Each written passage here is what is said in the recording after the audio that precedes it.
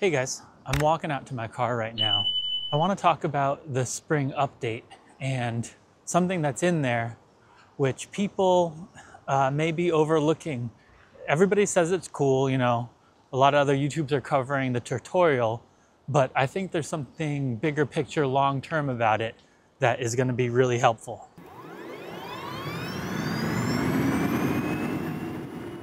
What I want to point out about the spring update is the new option at the top: fastest, best amenities, or fewer charging stops. Now, this is new to the spring update, and this was never here before.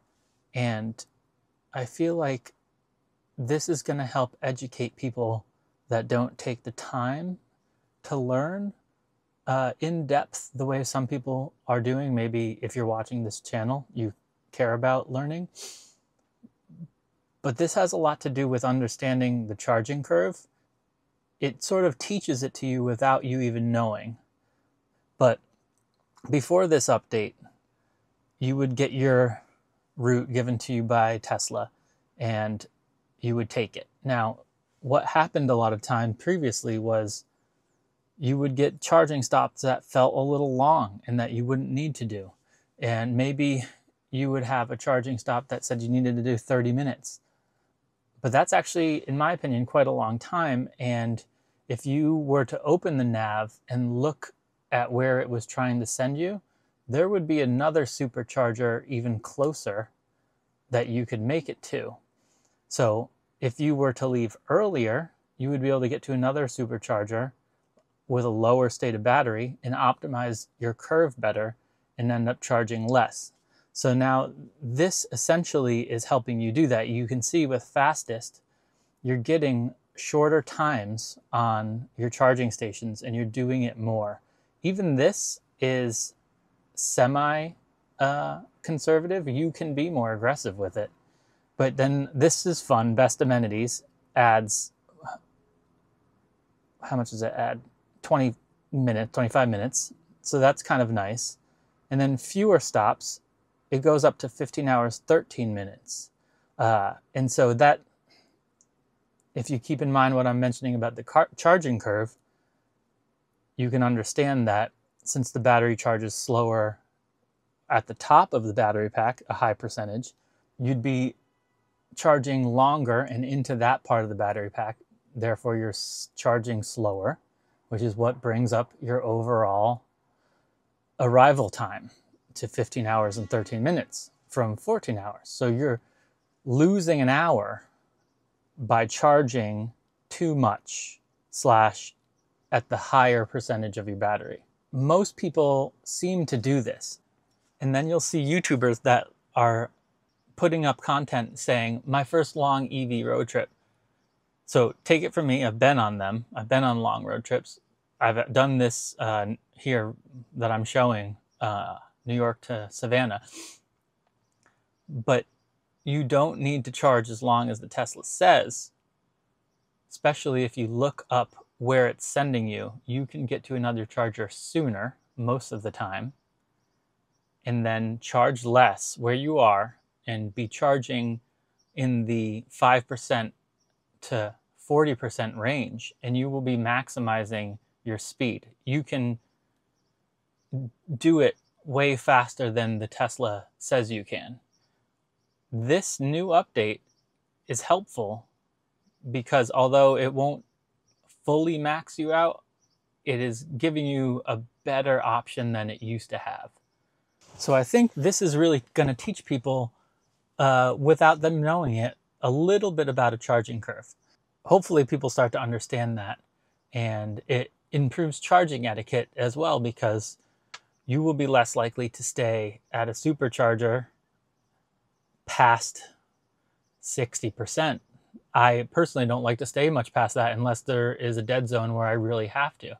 If you look at the Tesla charging curve for Model Y and Model 3, you'll notice that when you get to around 35% state of charge, you're going to be charging at 150 kilowatts, and then you'll be tapering even lower.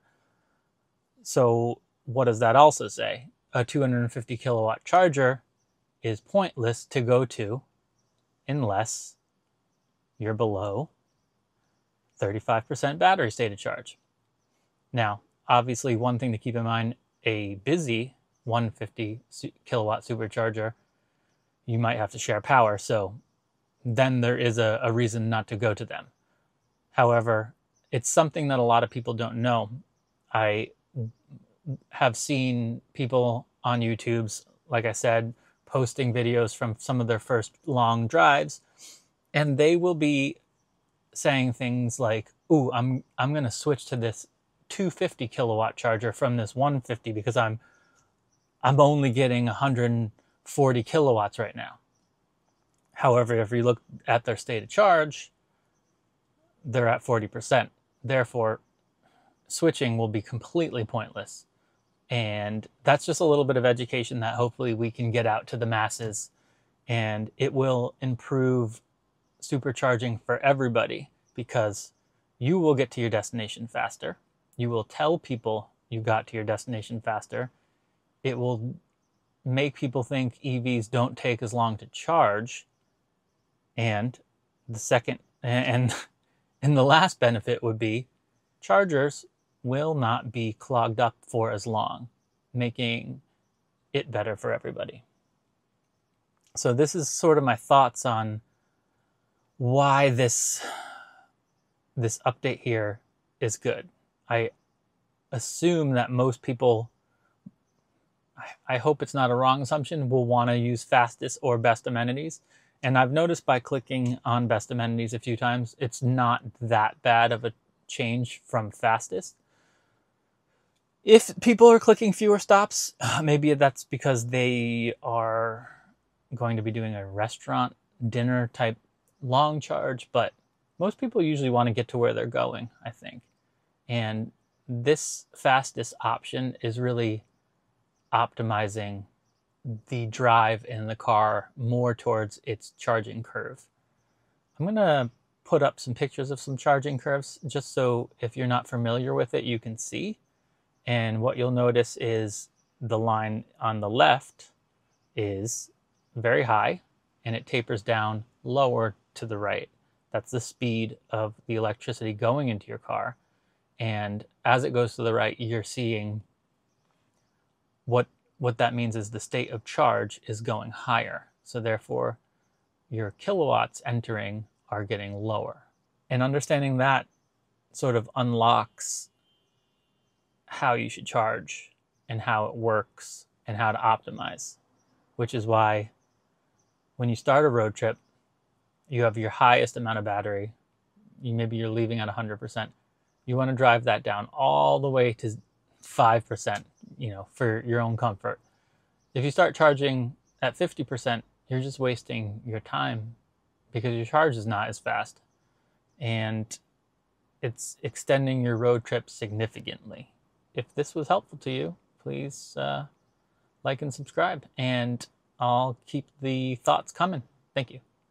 Oh, if you're still here, this is my first video where I got a mic. I hope the audio is much better. So we'll see. I will see when I post it.